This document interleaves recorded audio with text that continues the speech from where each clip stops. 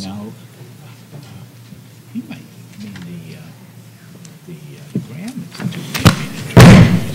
Hello, good evening. I'm Brian Jacob, the Walter Annenberg Professor of Education Policy at the University of Michigan's Gerald R. Ford School of Public Policy, and Director of the Center for Local, State, and Urban Policy, better known as Close-Up.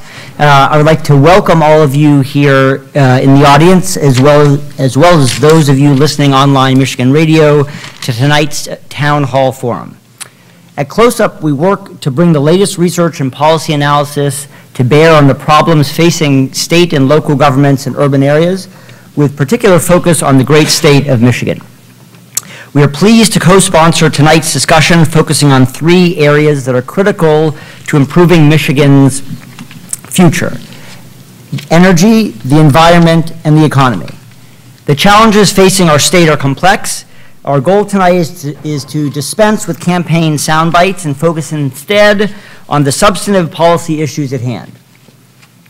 Along with tonight's other co-sponsors, the Gerald R. Ford School of Public Policy and Michigan Radio, we are delighted to have this distinguished panel of academic experts and representatives for the Obama and McCain campaigns, all of whom will be introduced shortly. And we are grateful to have Michigan Radio's Jack Lessenberry moderating the discussion.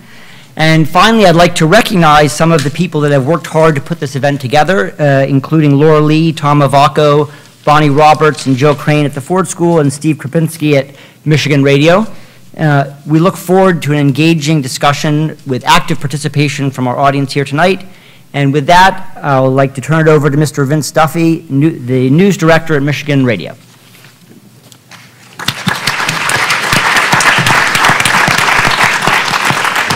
Good evening, everybody, and thank you for coming. The first order of business, if you have something like this, or even nicer, like a BlackBerry or something like that, turn it off so that we don't listen to your ringing throughout the evening.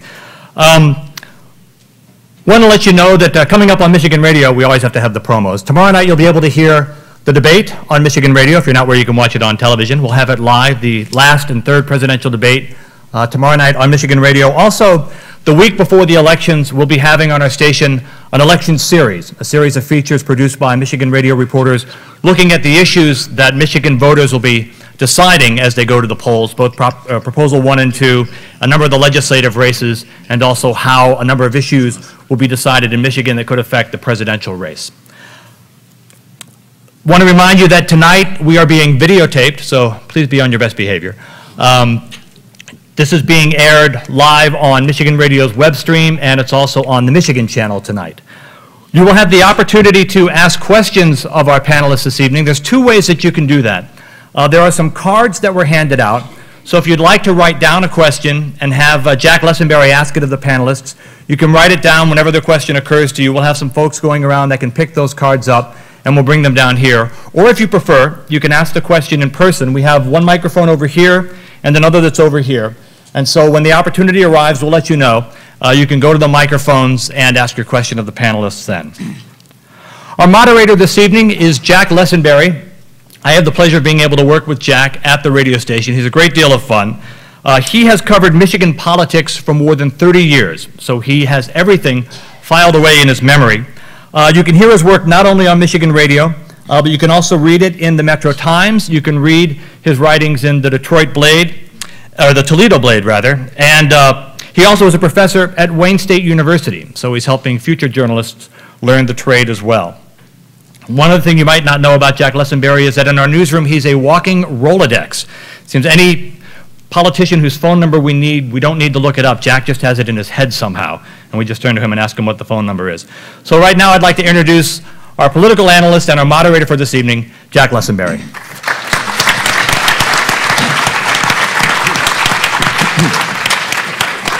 It was way too generous. Unfortunately, I don't know the numbers of any good restaurants. Good evening again, and welcome to our panel, Election 2008's Impact on Michigan, Energy, the Environment, and the Economy.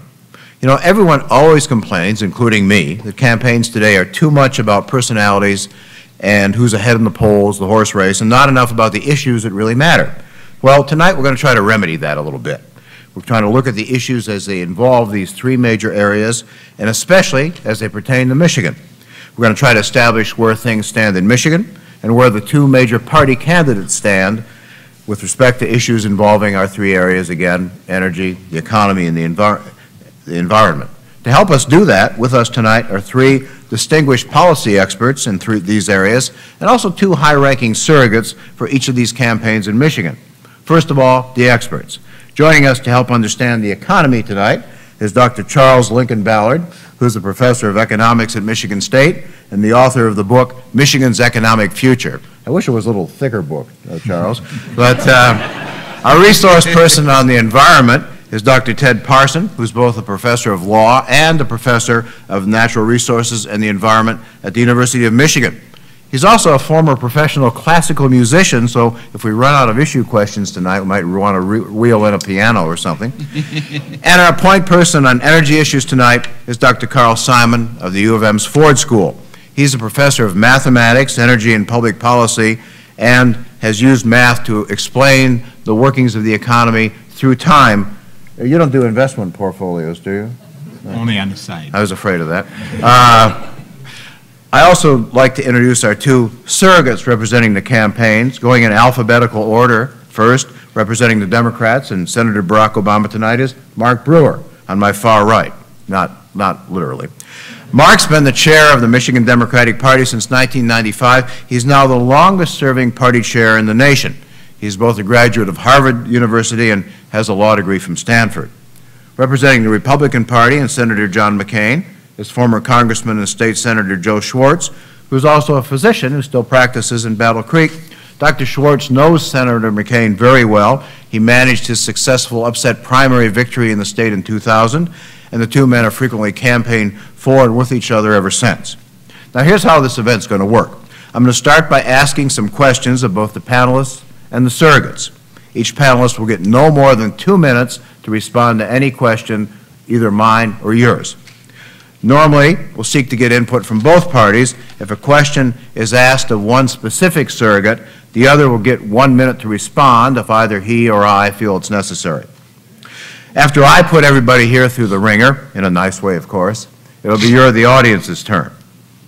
So, I want to start by asking Senator Schwartz, surrogate for Senator McCain.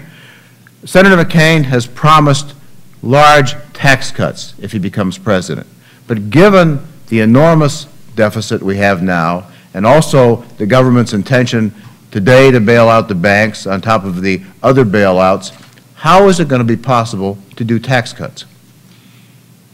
Jack, I don't think that a John McCain presidency would feature tax cuts as the first order of business.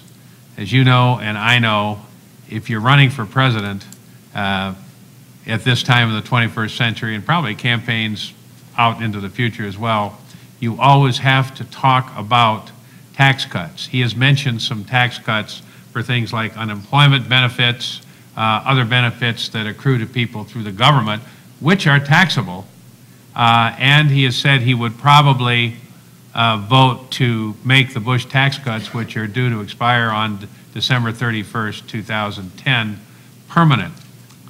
Having spoken with Senator McCain about this on a number of occasions, the last time just a couple of weeks ago, I think he knows what the fiscal shape of the country is, and he knows that tax cuts are not the first item on people's agenda. So do you have to talk about tax cuts in a presidential race? Yes, you do.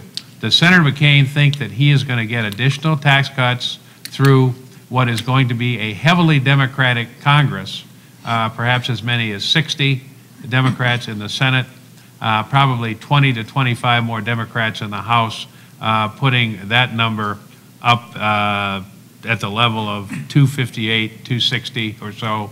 I don't think he believes that. And the first part of a McCain presidency is not going to feature a tax cut program. It's going to feature things dealing with our security, beefing up our military, health care, which is the most important domestic issue out there, and the all-encompassing economy and how to save it, which I must say I don't think anyone knows how to do now. Mark Brewer, same question for you. Senator Obama yesterday in Toledo laid out his comprehensive program for the economy. He talked again, in fact, he's been talking more than Senator McCain about tax cuts for the middle class and working class. Where is the money going to come from? Well, first of all, Jack, I want to thank people for inviting me here tonight. It's a great pleasure to be here. This is a great idea to hold this forum. And I can tell you it's a particular pleasure to be here with Joe tonight, who I've long admired. He's a man of great decency and principle, so I'm glad to be here with him. I'm an otolaryngologist, and you notice the chairman is a little hoarse, and so he brought his personal otolaryngologist with him to take care of things tonight. And I would trust my health with, unlike many other Republicans. But thank you. To your question, on the tax issue specifically, what Senator Obama has said, as have many Democrats, is that we intend to let the Bush tax cuts, which we think are unfairly weighted toward the wealthy in this country, expire, as I believe they are soon set to do.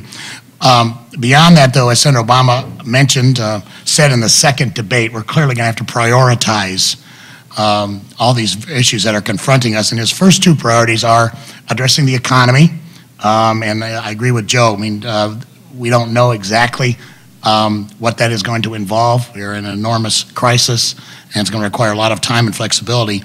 A second priority to address as quickly as possible is health care, addressing the serious health care problems we have in this country. And then beyond that, the other things in Senator Obama's program will start to be addressed.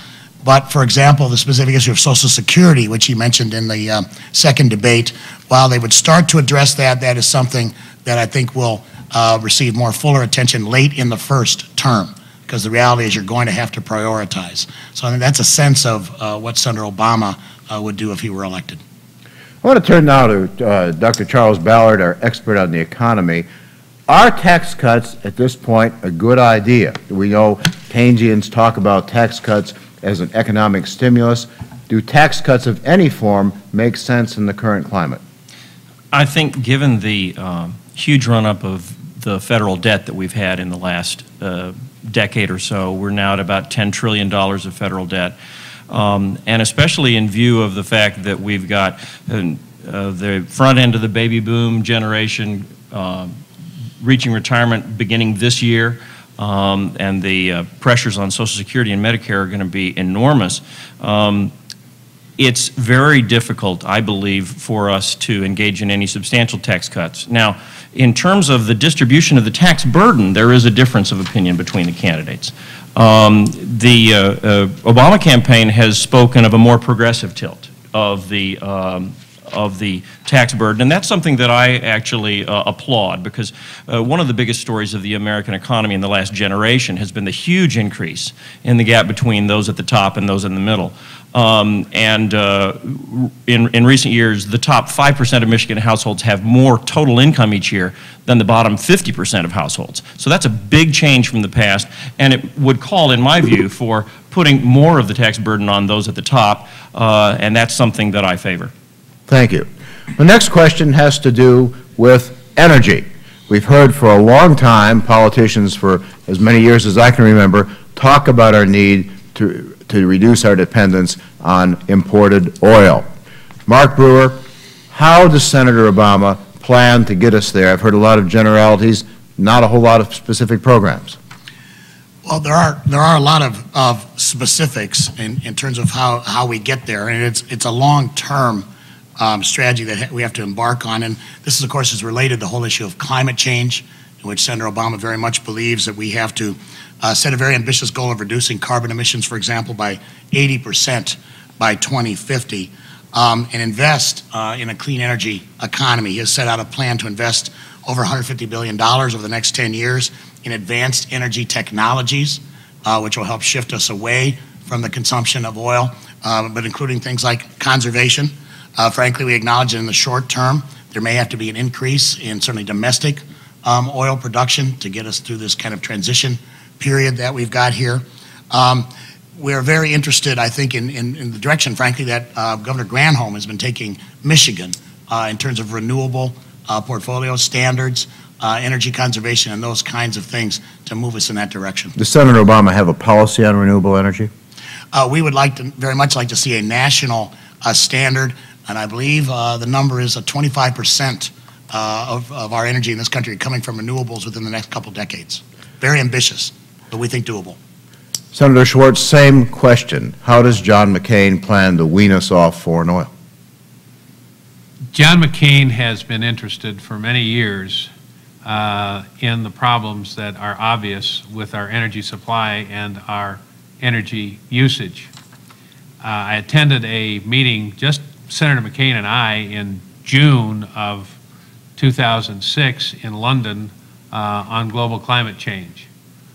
He will talk about the energy problems that we face at length, in fact, sometimes ad nauseum, if you let him. First, he believes very strongly in a global cap and trade system for carbon emissions, and has pushed that just about every time I've heard him speak about energy. He believes that renewables are part of the future, probably not as high as 25%, but at least 10% of the foreseeable future, whether it's wind, solar, tide, biomass, hydro. We can probably get there, and he is a strong proponent of those. Senator McCain believes in nuclear power. Quite frankly, as do I. I think we have to go there.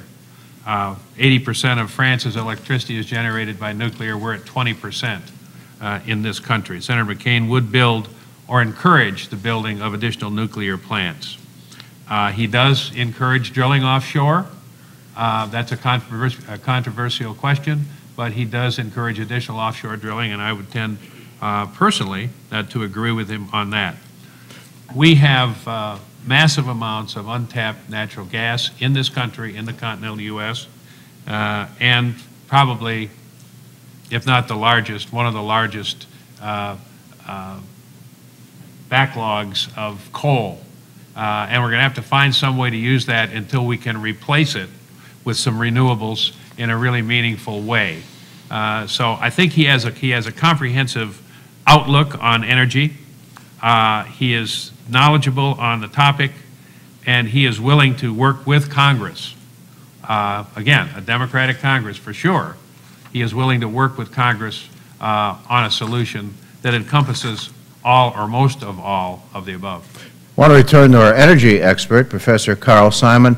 Would you please assess what you've just heard from each campaign as far as how realistic that is, given what you know about our actual energy situation? First, I want to actually compliment both surrogates for changing your question. You asked about... This happens a lot to me. No, and I think... I'm shocked. But I think there was the right answer. I do think that energy is a really difficult issue. It's a crisis that may be the ruin of all of us unless we do something about it. And it's not just dependence on foreign oil, it's security issues, which are different. It's global warming, and it's, in some sense, price and quantity. And both gentlemen changed your question from dependence to global change, global climate change. And I think that's an important and healthy piece that should be continue to be emphasized. I'm hearing mostly numbers, even from our dear governor, about how much renewable energy is our target.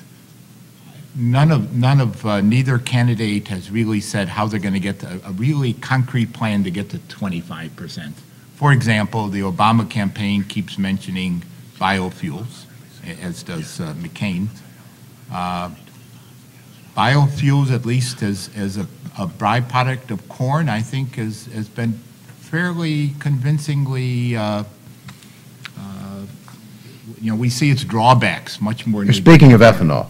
Speaking of ethanol in particular, the fact that its impact on world food supply and prices, the fact that it takes almost as much petroleum to make biofuels as it replaces.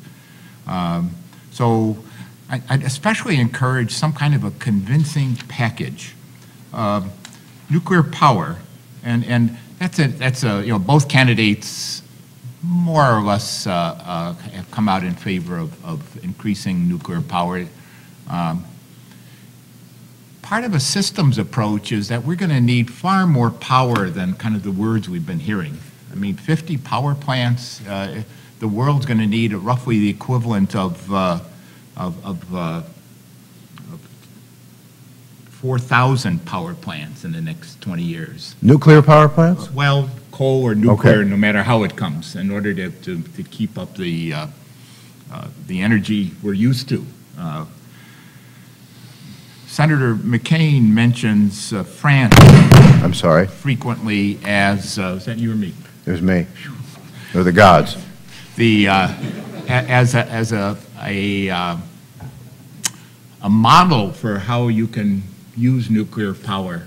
But I think one of the main concerns, nuclear power has a lot of concerns, the safety, but one that's, I think, missing, and this is where the economics comes, it's incredibly expensive. France has made it happen by basically, it's a government operation. It's a very socialist project, and it's hard to imagine Senator McCain or anyone willing to give as much money into what it would take to really put in these plants. It's also a long-run plan, right? The closest we can imagine is 10 years. So the fact that, there's just sort of a scattershot feel to both candidates' responses to energy, and it's too important a problem not to be thought of in a very systematic and convincing way. If you were made energy czar, Professor Simon, what would be job one in this country? Wow.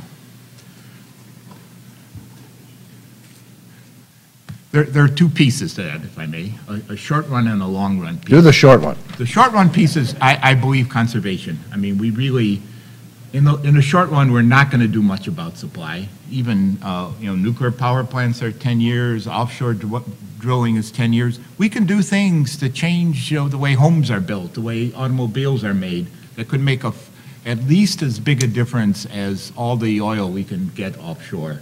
And a Jimmy Carter sort of kind of campaign. Let's not necessarily tighten our belts and put sweaters on and inflate our tires, but all these things together, I think, would a real policy of energy conservation would be, I think, a reasonable goal. Thank you. Senator Schwartz, the other day on CNN, I saw John McCain leaving some kind of rally, and someone shouted at him, "What about the environment?" And he said, "I'm for it."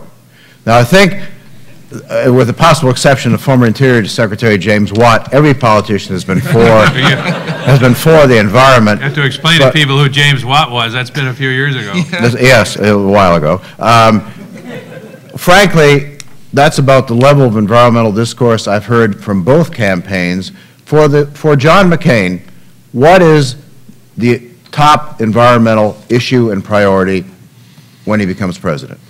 We just talked about a little bit of it when we talked about energy, because I don't think you can talk about energy without talking about the environment and protecting the environment, the greenhouse gas emissions, and the whole question of global warming, and one in which he's extremely interested. Now, John McCain is from Arizona, and he is aware that the estimates of water available for places like Phoenix, Arizona, have been wildly overestimated. We passed the Great Lakes Compact just in time. For years, yes, we did. Yes, we did, and he supports it, by the way. But McCain is concerned about the despoiling of areas that perhaps are not and never were until the 20th century fit for human habitation. He's concerned about the growth of his now home state of Arizona. He's concerned about the water levels in Lake Powell on the Colorado River, whence much of the water for Arizona comes. He takes a look, he has a holistic approach about the environment in this country, one block fitting into another, but I have heard him talk many times about the fact that they're wildly optimistic in the state of Arizona and in Phoenix, and I might add, the state of New Mexico and the Albuquerque area, places in California still and elsewhere, that this environment and this climate will support the population that now lives in that part of the United States. And Howard and that is his biggest concern, because he does not think it will, and he thinks at some point in the next several decades, that part of this country is in for a kind of a stiff comeuppance, A, and B, I'm damn glad we passed the Great Lakes Compact, because I don't want their water to come from the Great Lakes. And neither does John. how would Senator McCain address that need? I'm not certain how he would address it, and I must be quite honest with you. He's an environmentalist. He's probably more of an environmentalist than most Republicans. But how he would address it, I don't believe that I can tell you. And quite frankly, I don't think he knows either until he's elected and until some of these things are studied and worked out. The first part, global warming, he's got it. He has nailed that one. He's conversant and intelligent about that. The rest, what is a comprehensive plan for the environment going to be? I don't know. Mark Brewer, we haven't heard a great deal from Senator Obama about the environment either, absent the energy problem. Apart from energy, what would be Senator Obama's environmental job one if he becomes president? I think in general, national water policy, on that I think we agree in terms of priorities. I think we're very fortunate here in Michigan to have somebody from Illinois running. He understands the issues that we have, particularly here with the Great Lakes. Every significant piece of Great Lakes legislation he's been a part of since he's been in the Senate, and even dating to his days in the Illinois Senate. He was very much involved in preventing pollution of the Great Lakes. He would go well beyond where we've seen President Bush go, unfortunately. There have been a lot of acts and authorizations passed, but very little funding provided. We need to move beyond merely enacting laws that say we're going to clean up and restore the Great Lakes. We've actually got to do it. So I think a second priority for him would be national water policy, but particularly good news for us here in the Midwest, a particular focus on the Great Lakes. Dr. Ted Parson, could you assess what you've heard? Are these candidates where they ought to be in terms of environmental policy?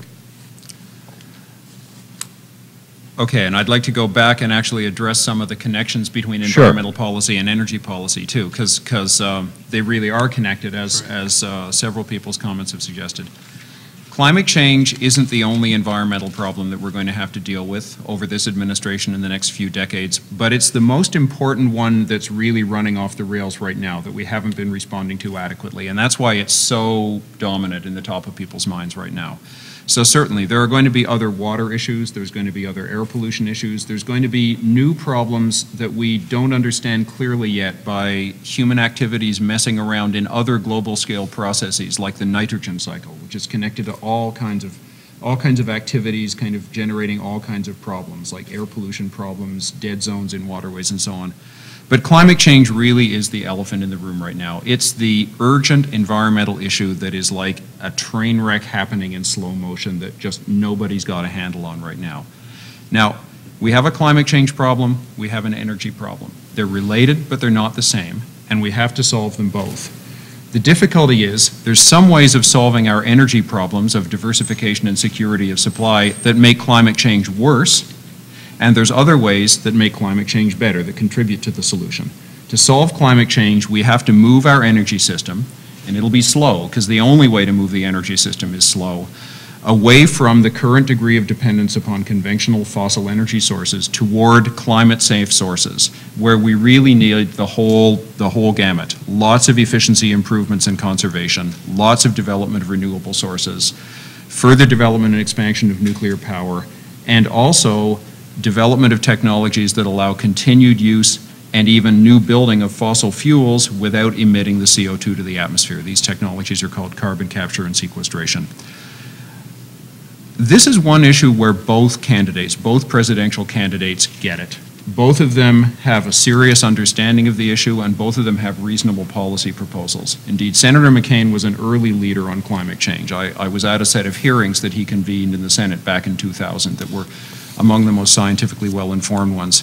So they both understand the issue. I'm afraid I can't say the same for Governor Palin, who's made a couple of very disturbing statements about sort of not believing the basic scientific underpinning of it. And they both advocate dealing with climate change via a cap and trade system, which is a very sensible component to take as one of the three centerpieces of a policy response. Because of course you don't actually get to say what technologies we're going to do. You have to actually make policies and hope that those contribute to the deployment and development of the technologies we need. Dr. Simon, did you want to briefly weigh in on that? As long as we're noting how important that energy and environment cross, I have an addendum to my answer about policy suggestions for short run. And it's one that would be during the last 8 years, the amount of federal funds in energy research has been dramatically cut. This would be a great, the University of Michigan is well positioned to take the lead in energy research. And there are all these wild plans, 20–25%, but I think a well-funded research program understanding how to make batteries and storage better so we can get energy from the wind and the sun. How to make nuclear both safer and dealing with the storage issues. And finally, a key issue that would address both the environment and energy in a way, and I've not heard a statement from either candidate, is our public transportation system. I mean, in Europe, the price of gas goes up. The so-called price elasticity of gasoline is much higher than in the United States because there are alternatives that we don't have. And we have a incredibly ineffective and embarrassingly bad public transportation system. That would be a wonderful spot to treat both issues. Well, maybe we'll get a question from the audience on that, but now it's time for the best part. I'm going to come in with a final question later, but we want to get your questions before this forum. Here's how this is going to work. When I raise your hand, when you raise your hand, I won't raise your hand. Please come to the microphone, state your name, indicate who your question's for, and ask your question. Please state it as simply and directly as possible. If I feel we need a follow-up from another panelist, I'll ask them to respond. 2 gentle reminders. We need to keep your questions focused on tonight's topics, energy, the economy, and the environment. And also, I have to ask that you ask a question, don't make a speech, or we'll have to go to the next person. So, who would like to ask a question of one of our distinguished panel here?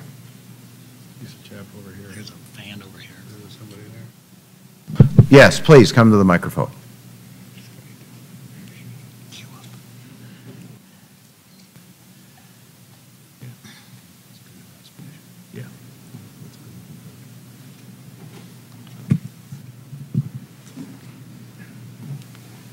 Please go ahead.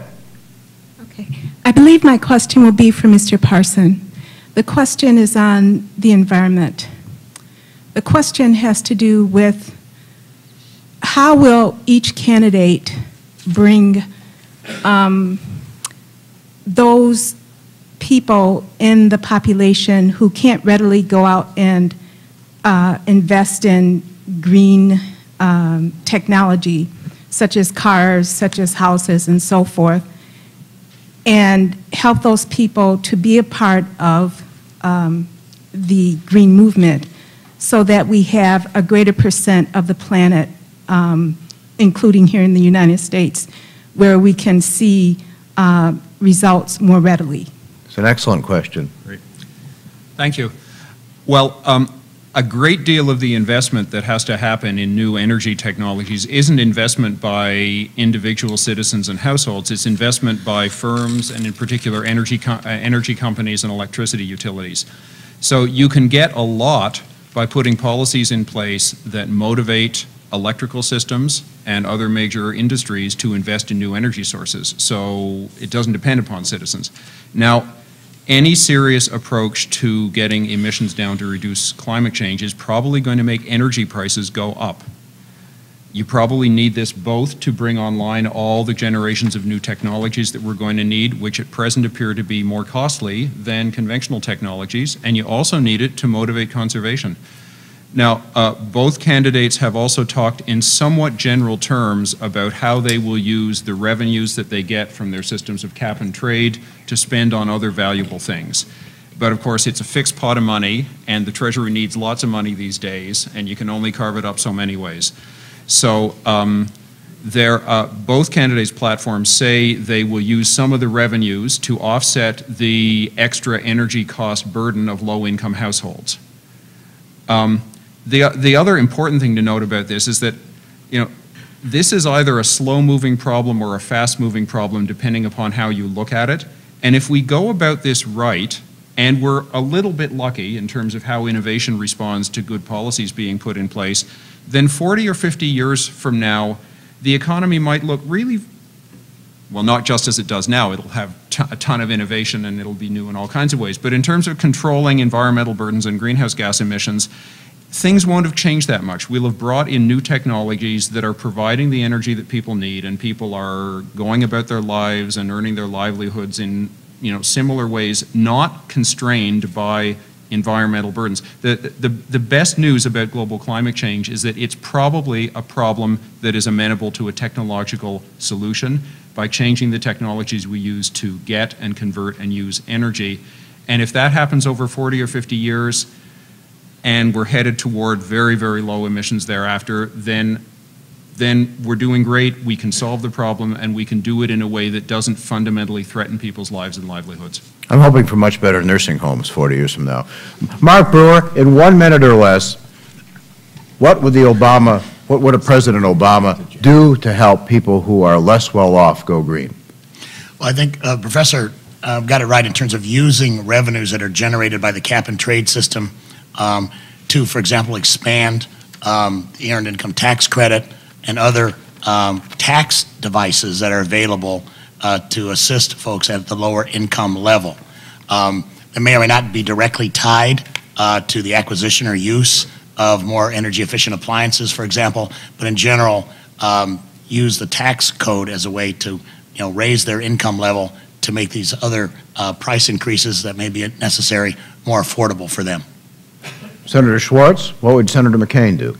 I think much the same. That's a very logical answer to a logical question. The EITC is a good way to go. Revenue from federal programs that are energy-saving programs to create programs, especially in urban areas, where people can go green.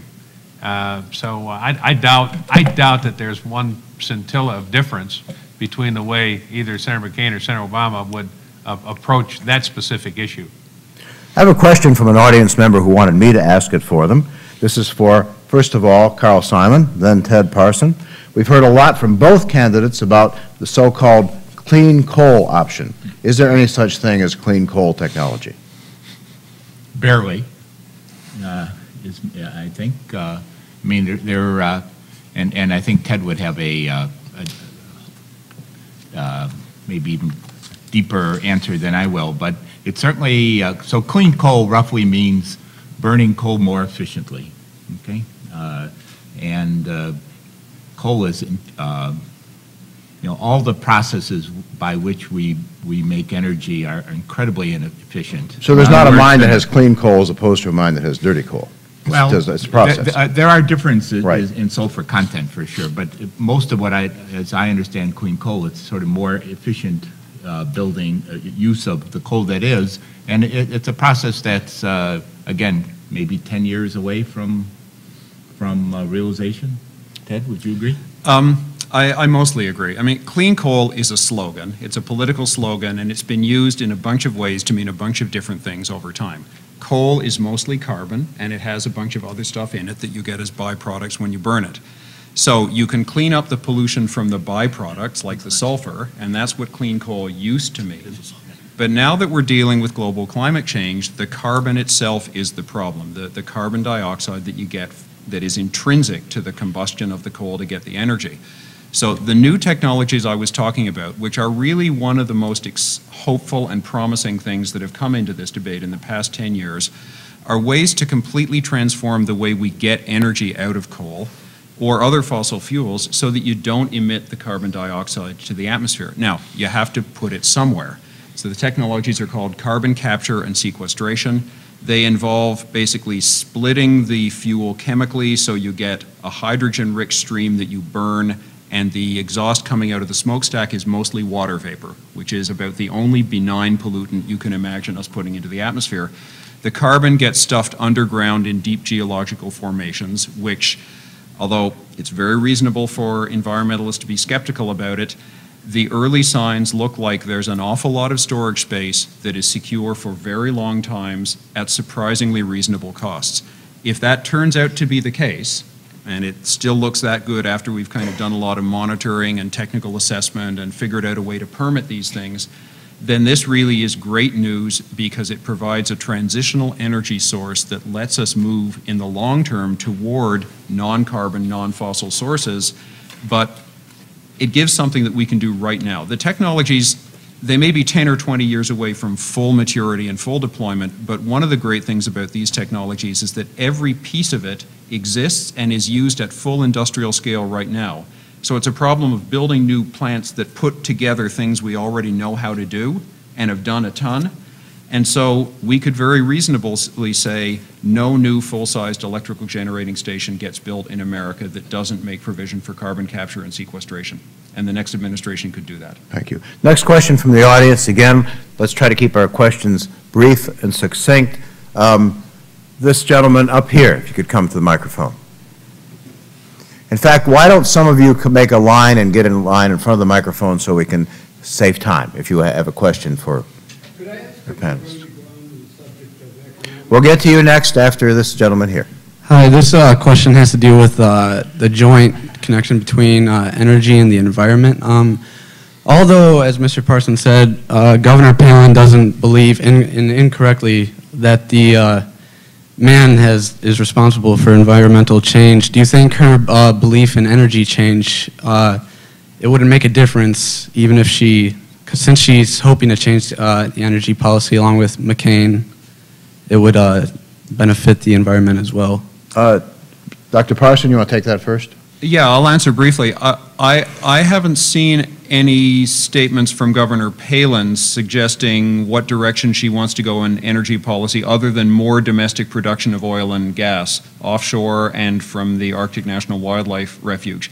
In a sense, it doesn't matter whether you believe the scientific evidence for climate change or not as long as you're committed to doing the right thing. But I'd be more confident in someone doing the right thing if they actually understood the evidence that made the problem serious. So you have to move in the long term away from conventional fossil fuels toward all these other things: efficiency, renewables, nuclear, carbon capture and sequestration. It's the usual suspects. We've known about them for years. That's the way we have to go. Dr. Simon, do you want to weigh in on Governor Palin's? No, I agree with that. Great. I have a question from the audience for our economy expert, Charles Ballard. All the suggested things we've been talking about to ameliorate climate change and energy require investment. Given our historically low rate of savings and the current economic crisis, is there anything the candidates can really do about this that's realistic?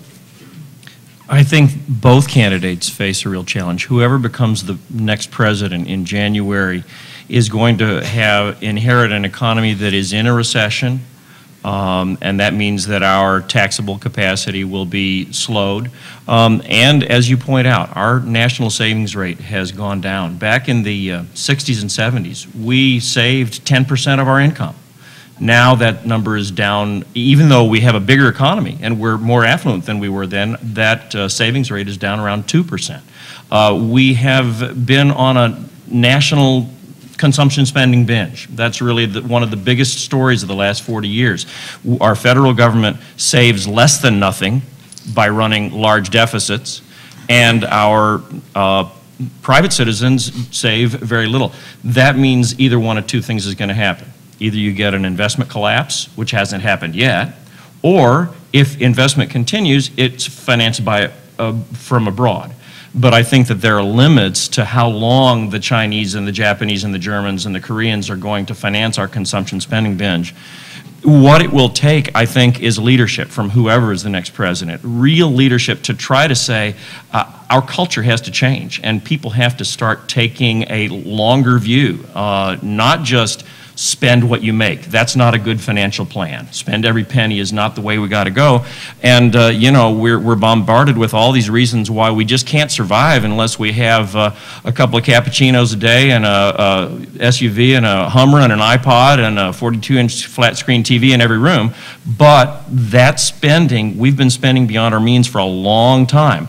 And if we continue to spend on that sort of stuff, it's going to make it all the more difficult to finance Social Security and Medicare, and also to undertake these very large investments in energy technology. So there's a real leadership challenge. Briefly, in 1 minute or less, Senator Schwartz, would Senator McCain agree with what Dr. Ballard just said? In 1 minute or less, I think that he would more or less agree with that, and has said it a number of times before in a number of different ways. And one of the things that he objects to more than anything else is the $700 billion a year redistribution of wealth on the binge that we're on, because we have to have all that oil to run things in this country. And perhaps we could start working on alternative energy. We could start working on other things that would keep more of the dollars in the United States. So in fact, our economy is not, Professor, you tell me the number, maybe $600 billion in debt to China. And you go down the list More from than that them. even. And that has to be done. That has to be done. The house of cards has partially fallen. We saw it happen with lending institutions and the lack of credit, and it's going to continue to fall unless we rein it in. And I think the professor is absolutely correct, and I would be very surprised if either candidate did not totally agree with that. Now, to clarify the $700 billion you mentioned, this was not the $700 billion bailout bill that both Senator McCain and Senator Obama voted for. This is the $700 billion that we are sending, especially to the Middle East, every year to buy oil.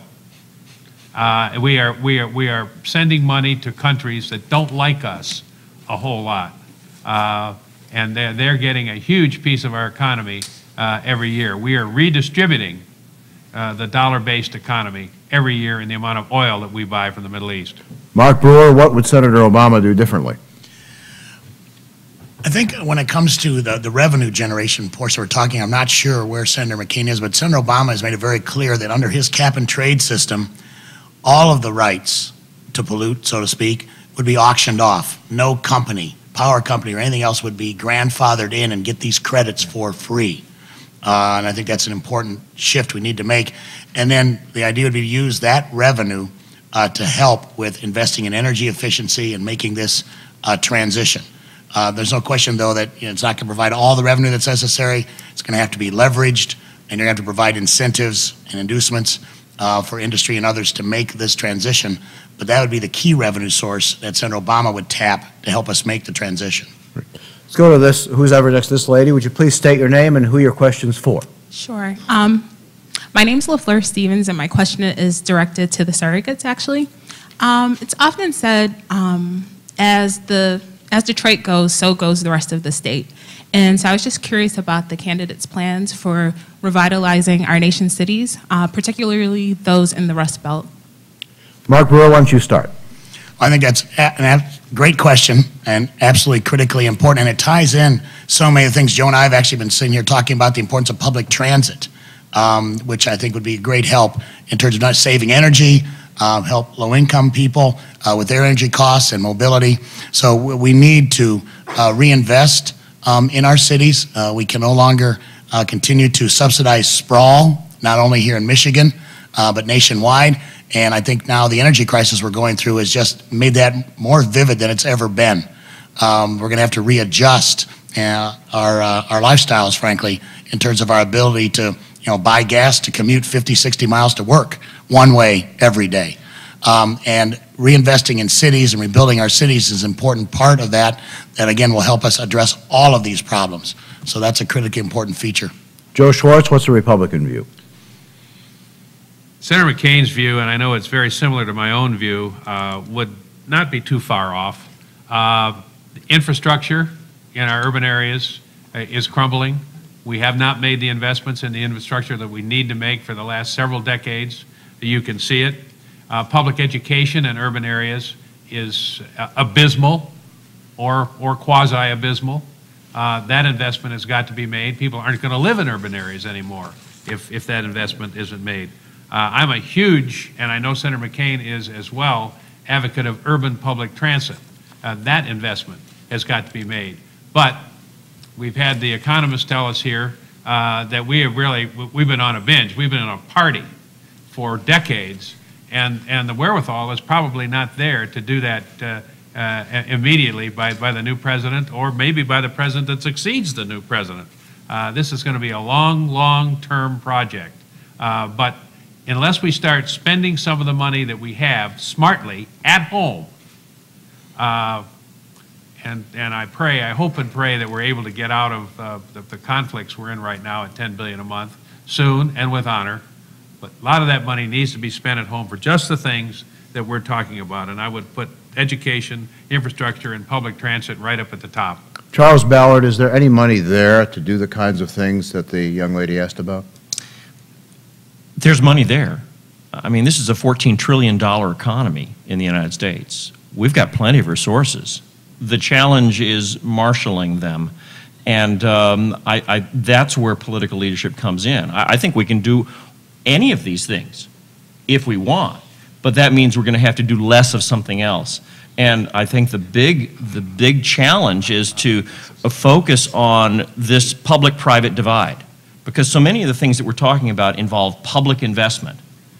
The only way that I see that we can finance those is with tax revenues. I don't think the Chinese are going to pay for it for very much longer.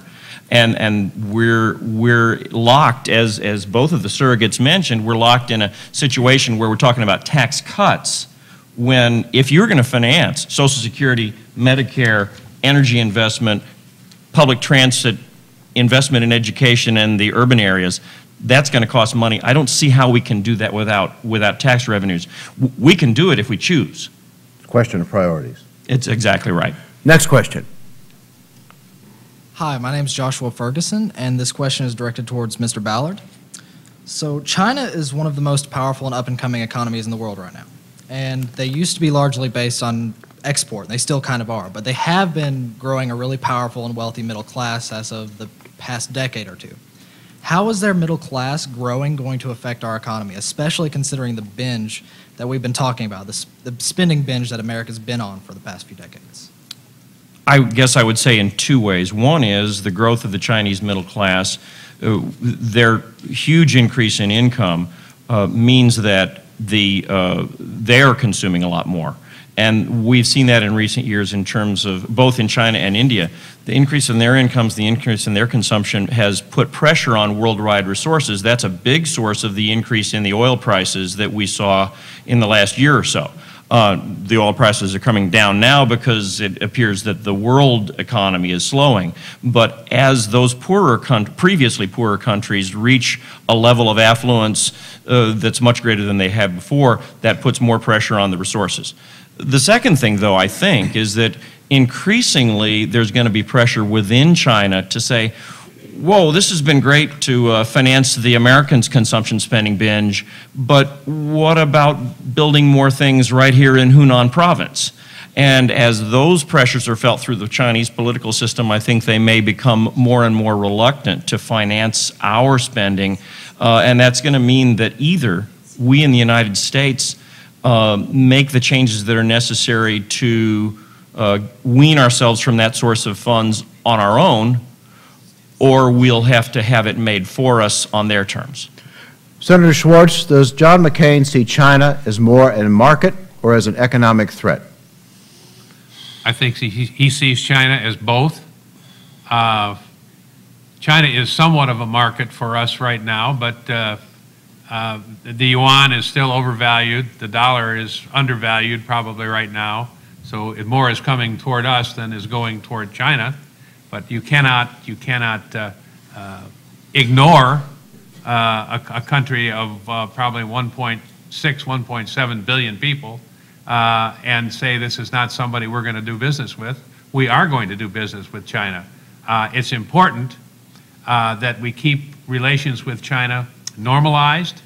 It's important that many Americans travel to China many Chinese travel to the United States and are educated here, because the alternative, some sort of conflict or the buildup to some sort of conflict with China, is unthinkable. And I can tell you, as a former member of the Armed Services Committee, that there is a section in the Pentagon that takes a look at what the possibilities would be if, in fact, we had to think about a conflict with China. Fortunately, that's out of the scope of this discussion.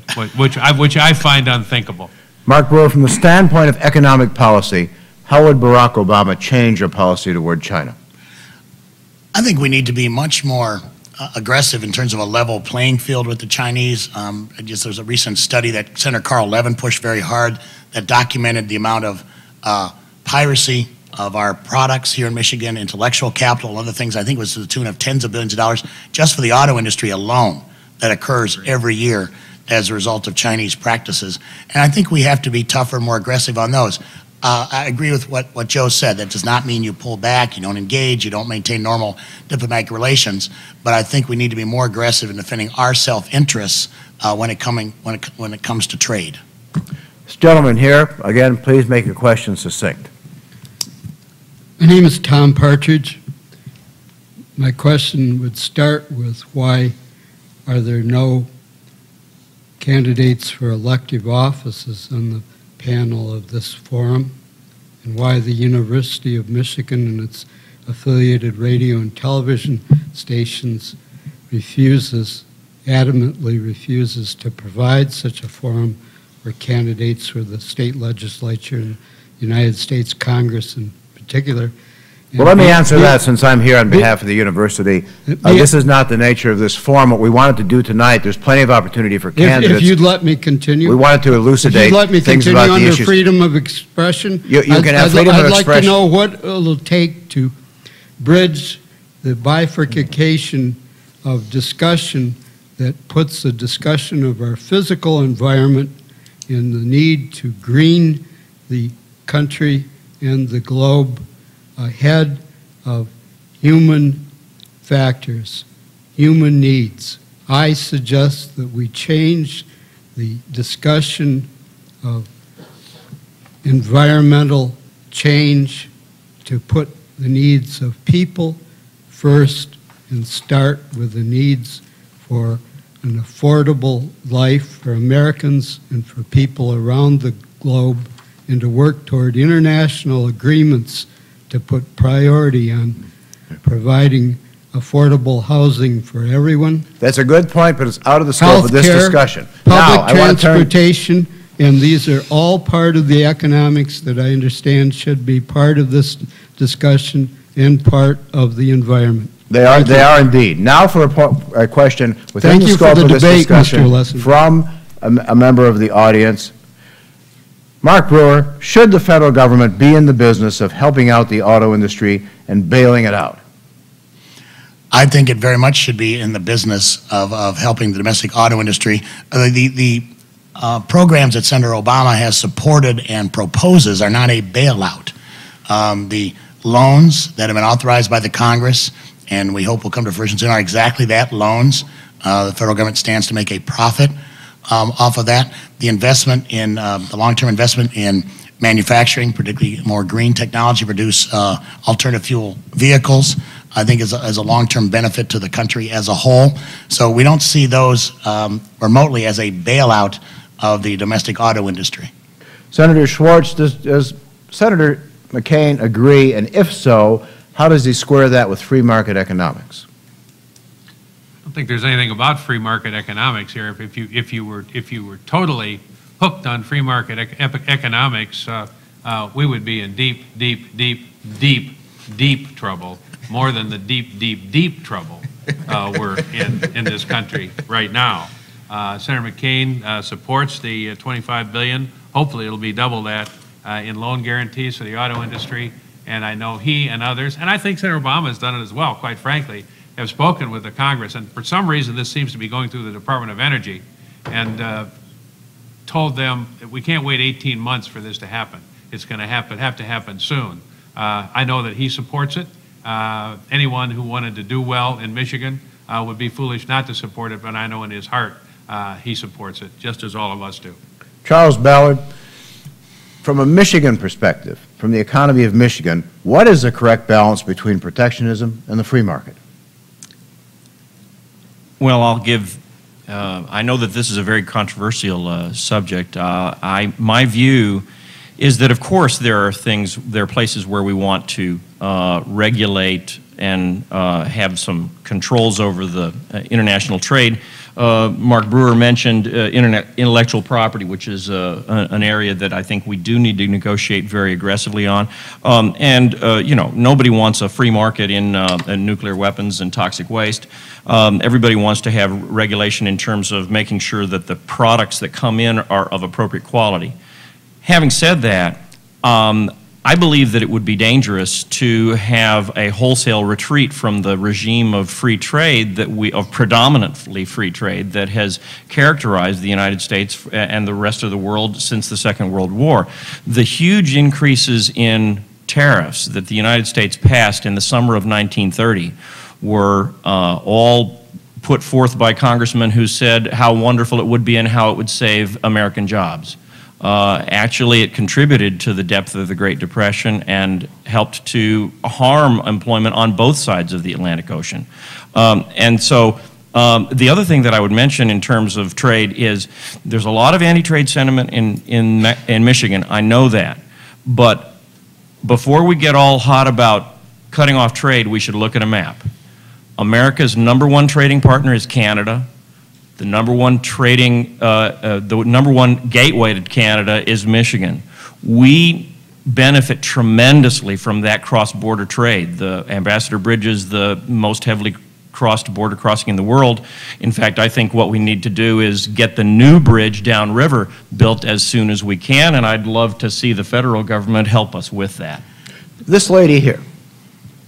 Hi, this question is for Mr. Brewer and Mr. Schwartz. I'm wondering with regards to large corporations who are oftentimes very large contributors to our environmental problems, will there be any opportunities to incentivize them to push toward the creation of new innovations within a given amount of time that may have mass outreach and benefit us all? You mean environmental innovations? Yes. Okay. Mark, go first. Yes. I mean, we've talked about that, touched on that a number of times tonight, using the proceeds from the cap and trade auctions to provide those kinds of incentives.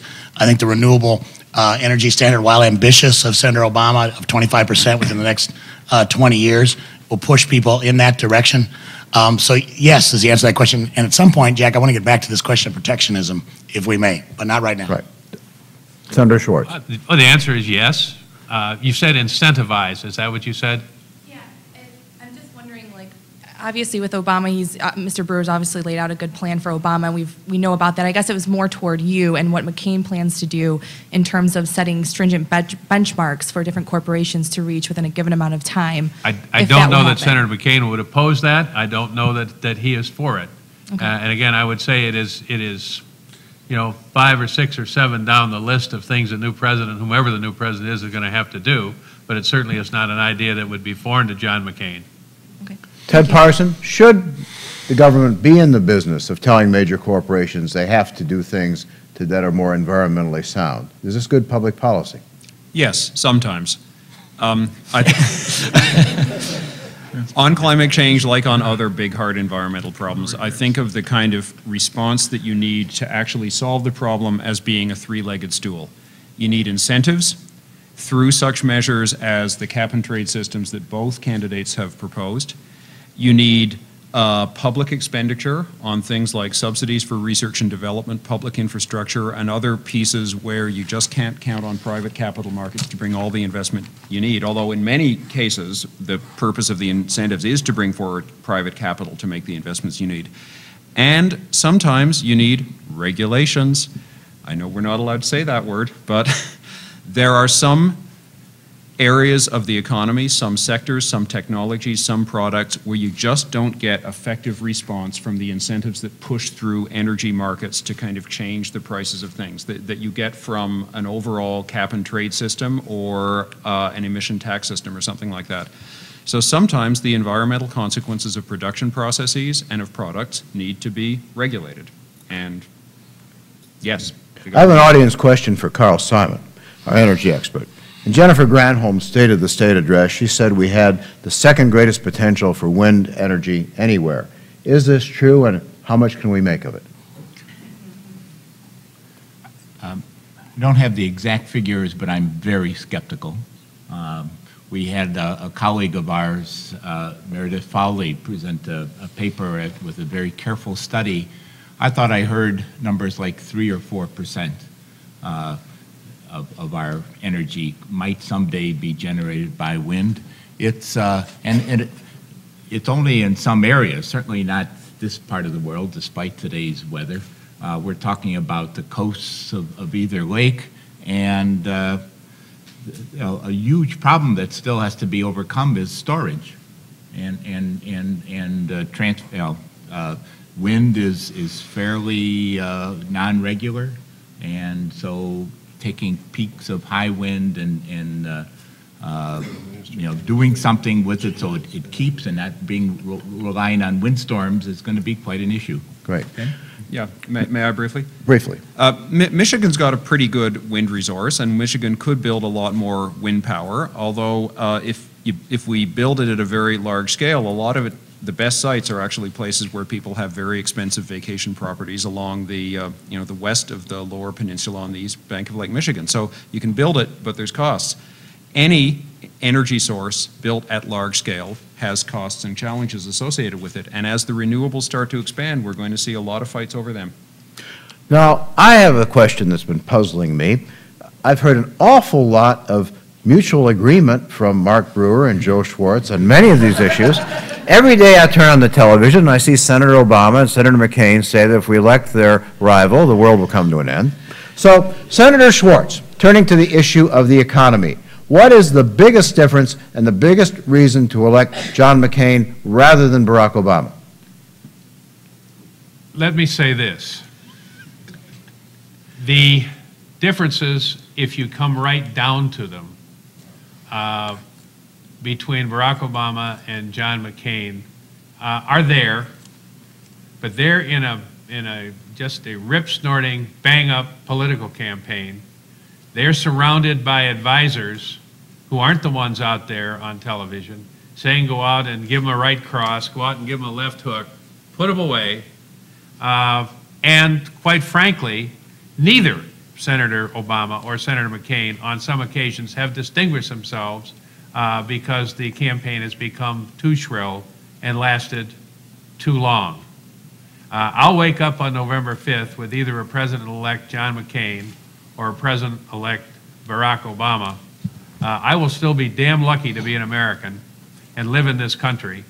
And while I won't follow either one of them, probably to the ends of the earth, I'm not uncomfortable with either one of them. You are expected to do things, deliver a knockout punch in a debate environment, and that's precisely what they try to do. But I'm not going to let you off the hook. I would think that the environmental question, the economic question is probably the overriding one.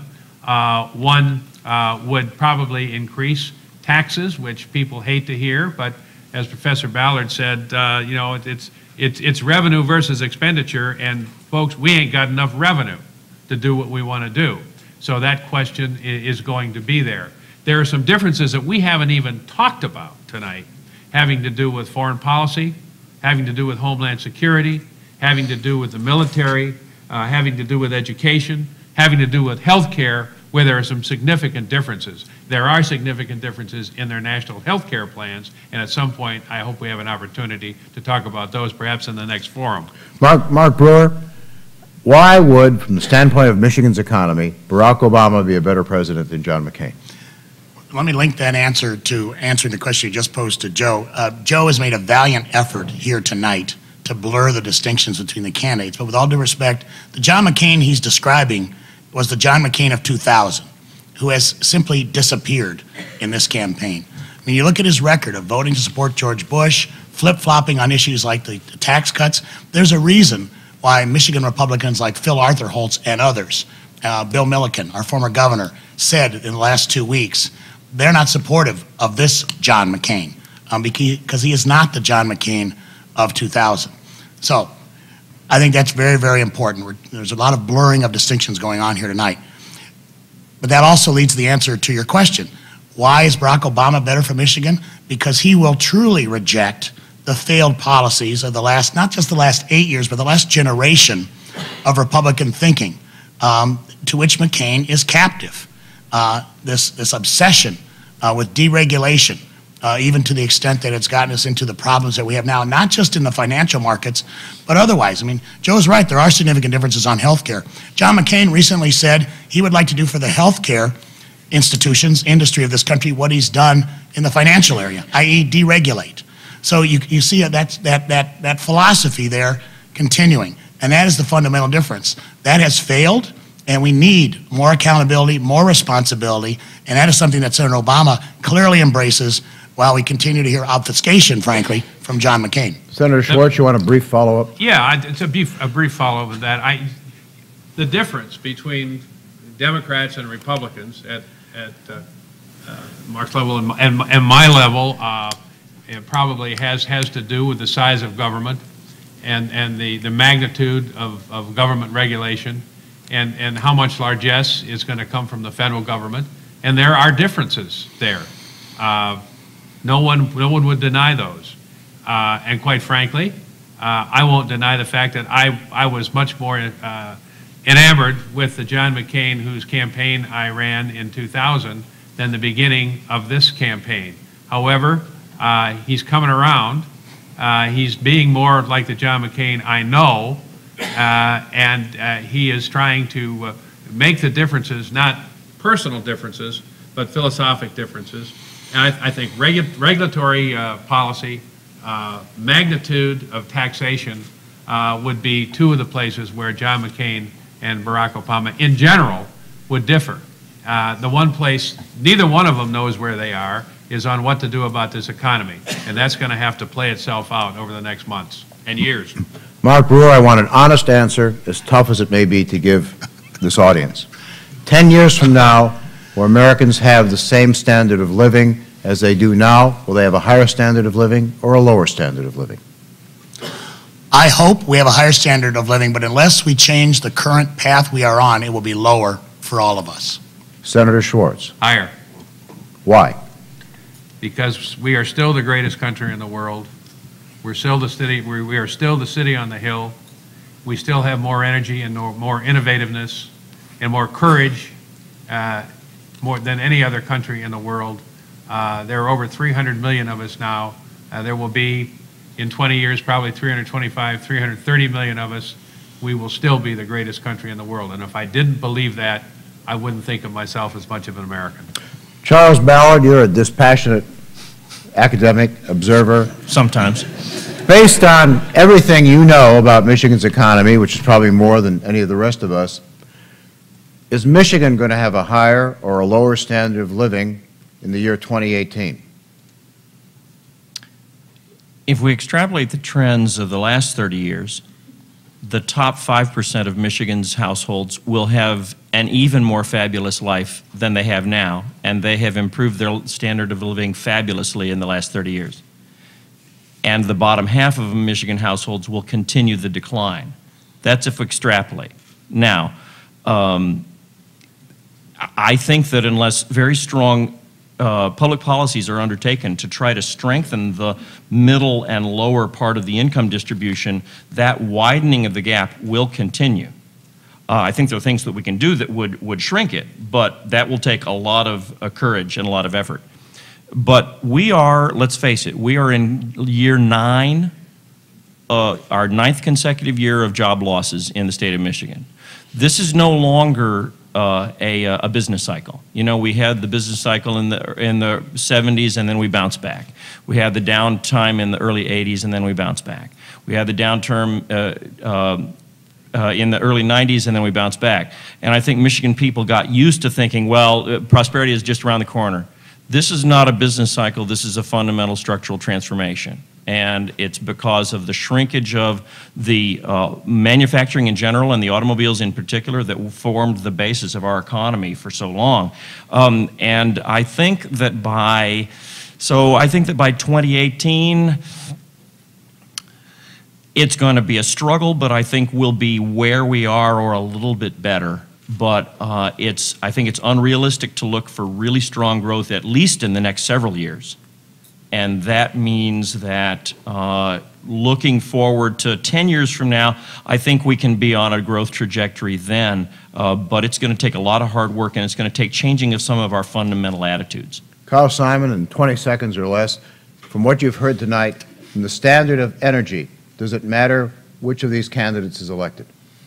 I think, actually, I agree very much with everything Charles said. And part of the McCain platform is solving that still is a high reliance on fossil fuels, offshore drilling, in some sense, at least for Governor Palin, reliance on ANWR. Our clock's ticking. I think U.S. Imports 17 billion barrels a day, and it's getting worse. And we've got to wean from that. And the answer is not in any of the short-run solutions that have come. Ted Parson, from the standard of the environment, does it matter which of these candidates wins on November 4th? These are both serious men who understand environmental and climate issues, who believe in science, and who have serious policies. But in my view, the Obama campaign has presented a set of stronger goals for reducing emissions and for deploying new technologies, more specific policies and expenditure proposals for how to achieve them, and has also been willing to bite the bullet of talking about the need for regulation and new approaches to regulation to attain environmental goals. We've got a lot more problems and a lot more questions, but unfortunately, we've run out of time. We realize that not all questions were answered, but if audience members want to stay around and interact with our distinguished panelists, they'd be welcome to. I'd like to thank all of the viewing audience, all of the audience here, and especially all of our distinguished panelists who gave up their evenings to be with us. Let's thank them, everybody. Thank you very much.